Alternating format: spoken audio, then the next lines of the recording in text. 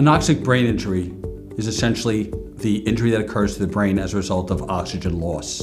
The brain is the most oxygen-dependent organ in the body. Other organs can last for quite some time without oxygen. The brain starts to lose function after only 6 minutes of oxygen deprivation. Anoxic injury to the brain can be the result of many different problems.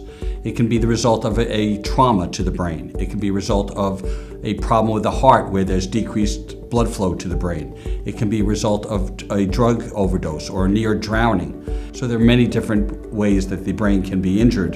Anoxic brain injury, when presented to the system, can cause death if one does not reinvigorate the system with oxygen quickly. As a result of that, because remember, you're not giving the body its primary nutrient, oxygen. It's taken away. And as a result of that, the system will start to break down. Some of the things that a patient will experience when they have an anoxic brain injury will have memory loss, vision changes, fogginess, balance issues, fainting, just to name a few. Part of the way that hyperbaric oxygen therapy works with brain injury is by increasing oxygen supply to that damaged brain.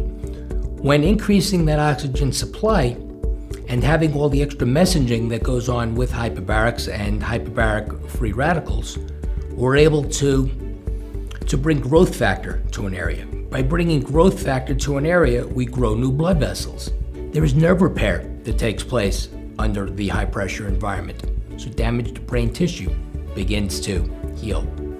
Hyperbaric oxygen therapy can help to resupply the brain with oxygen. It does this through several mechanisms. One mechanism is to reduce inflammation in the brain. Inflammatory processes impede blood flow. It also can reduce swelling.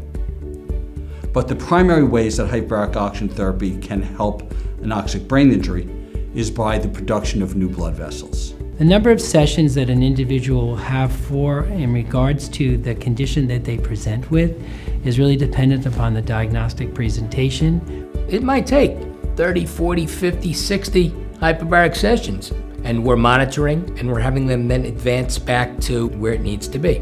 A patient will get to pressure in about 7 to 10 minutes. They'll be at pressure for 60 minutes and effectively figure about an hour to an hour and a half.